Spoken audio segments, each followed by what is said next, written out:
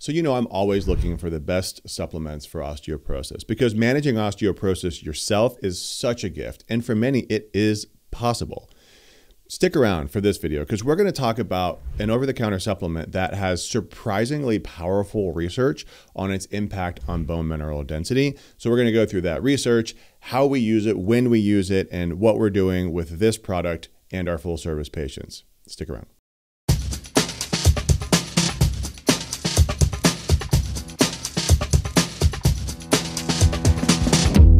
So what is this over-the-counter product that is both cheap and widely available?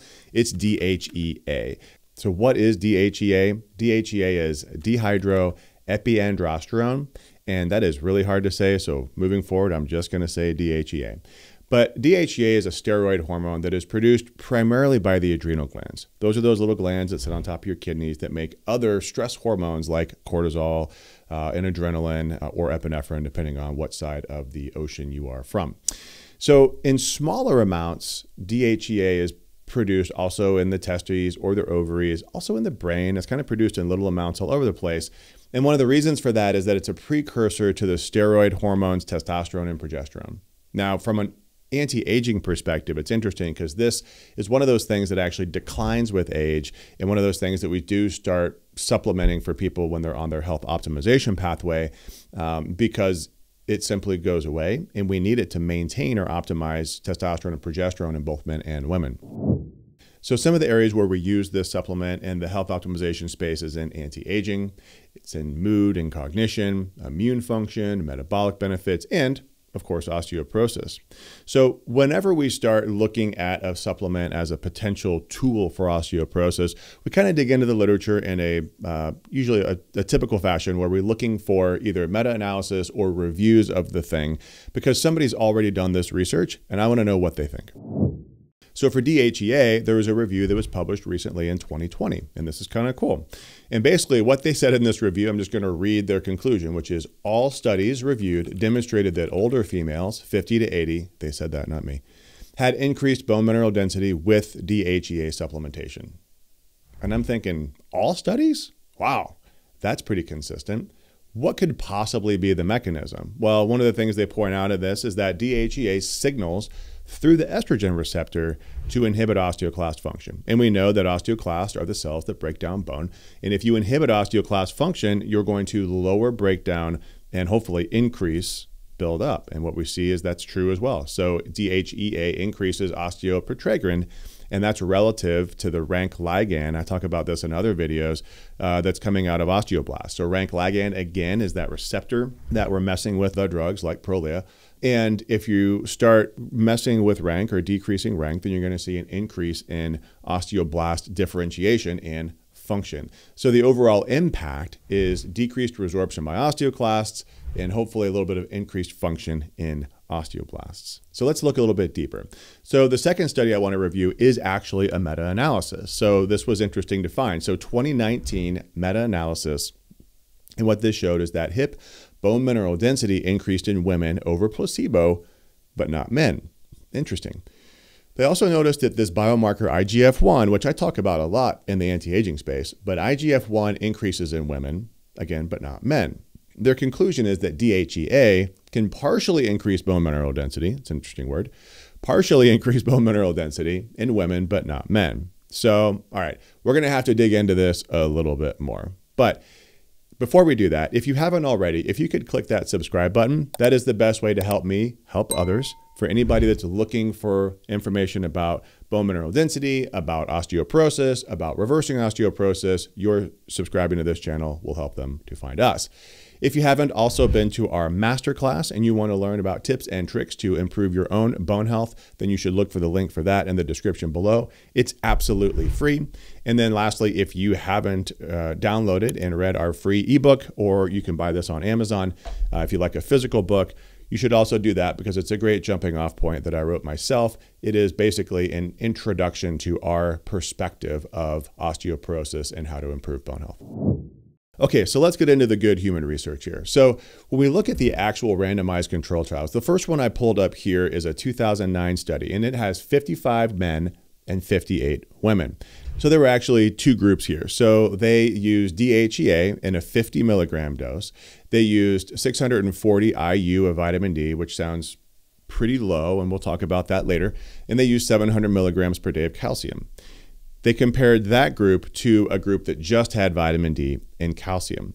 And what they noticed is that women who were on the intervention side, the DHEA side, their spine bone mineral density increased by 1.7% during 1 year and 3.6% during the second year. Now, what's cool about the study is they also measured testosterone, estrogen, and again, IGF-1, and all of those were increased in women in the DHEA group. So their conclusion was that DHEA in older women, but not men, improves spine bone mineral density when administered with calcium and vitamin D.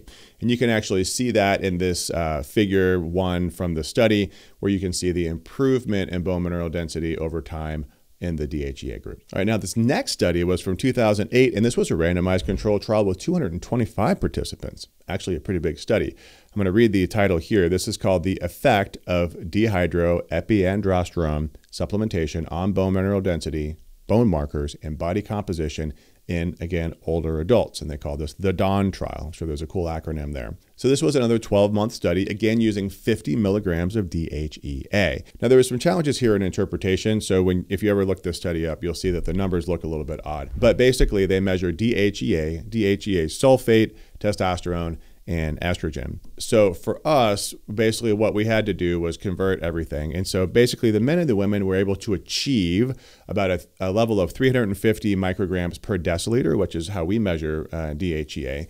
And that's a pretty high level for women, and there's a kind of high level for men. I'm going to talk about that discrepancy here in a little bit.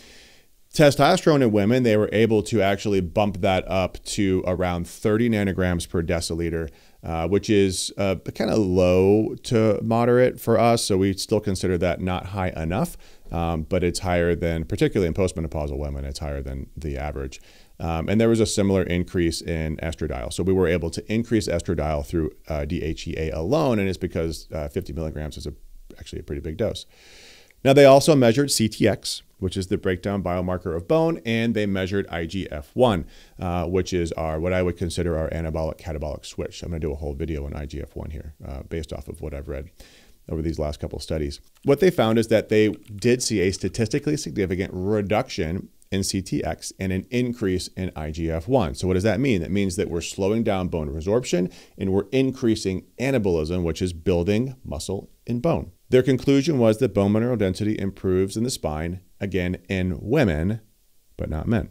Now, it's trending in men. It's almost there, but it's not quite there. We're going to talk about why. To really understand why, there was actually a study that we can point to. Now, this is an older study. This is from 2002, but this is a randomized controlled trial of 86 men. Cool. Now, here's the difference. In this study, they're using 100 milligrams of DHEA. That's a big dose of DHEA.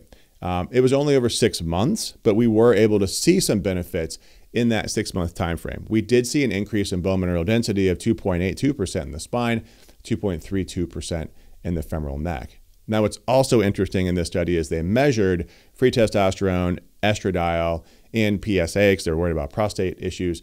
And they did not see a significant change in the hormone levels, even though they did see improvements in BMD. Their conclusion was, hey, look, this is safe and effective. It is an alternative to potentially using hormones for bone health or other things for bone health because we are seeing some benefits. So I thought that was kind of a cool conclusion, especially at a big dose. What about risks? Well, I mentioned earlier that there are not a lot of risks of using DHEA. I will say, though, that we have used it a lot, and there are patients that don't tolerate it. Because it does push on the androgen side, it does lean on being anabolic. For a lot of people, I don't know what the percentage is, but I see it a fair number of times, women particularly, and men, but women particularly will develop acne, they will develop oily skin, and some women have seen some pretty significant hair loss. And this all has to do with the conversion of the androgens to DHT usually, which is dihydrotestosterone, which is the more active form of testosterone. And this can be blocked. There are things you can do about that, but I have seen it even at low doses, 5 milligram, 10 milligram doses. So the conclusion I take from all of these studies is that DHEA could potentially be something that a lot of people could use for bone health, It can also improve maybe symptoms of low hormones as well. And we have used it for that in the past in both men and women. But at the doses that they're using in these studies, 50 milligrams is a big dose for women. And I've not pushed that because I think we would see more side effects. And 100 milligrams is a big dose for men. So we're actually going to change our protocols in some people and see if we're noticing an increase in side effects. I'm a little bit gun shy because, again, I've seen some pretty significant side effects in postmenopausal women, and hair loss is not something that a lot of people want to experience. So then what product do we use? Well, like I always say about supplements, I don't have a supplement company that I recommend. There's not one particular company, but what I'm looking for are companies that demonstrate third-party testing for quality. I like companies that are made in the US, nothing against other countries. I just understand that if it's made in the US, if the raw materials are sourced in the US and they're keeping it all in one space, it's likely to be a higher quality. I like companies that will control the product from start to finish, and then we're either getting it from that company, from that distributor, or from a distributor that gets directly from that company, and we trust that they are controlling things. They're controlling temperature, they're controlling shipping, and we are getting what we think we're getting. So in closing, I hope you found that helpful. If you haven't already heard about the HealthSpan Nation, we launched this new product called the HealthSpan Nation. It is a group where I am so excited to bring people in who are aiming to optimize their life. And we are offering this for all of our patients as well as anybody who wants to join us to help aim for optimal, not average, and really try to support each other to be extraordinary, because that's what it takes to both reverse osteoporosis, but also to live better longer. So if you're interested in doing anything like that, head over to drddouglucas.com. I'll see you inside.